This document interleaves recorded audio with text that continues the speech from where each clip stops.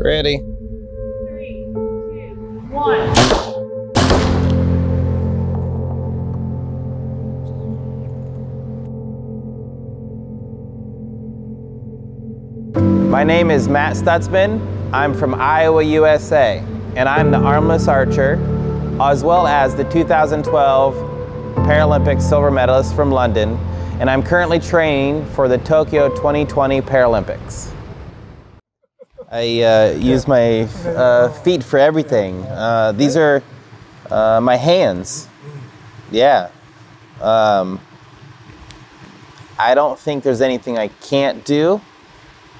Or I haven't ran across something that I can't do over time, but I could still, I've always still been able to do it. Even change diapers. Most archers use back and arms. I use all my leg and my core. It's easier to relax your body or your arm or leg and come down to the target. If you are below the target, you have to use muscles to lift the bow up into the bullseye. So you're not as relaxed if you have to lift up. Much better to come down, and because you can relax and come down. It makes me feel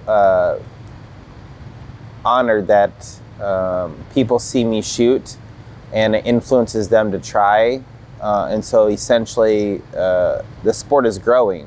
Which is really the most important thing. I am not putting expectations on myself.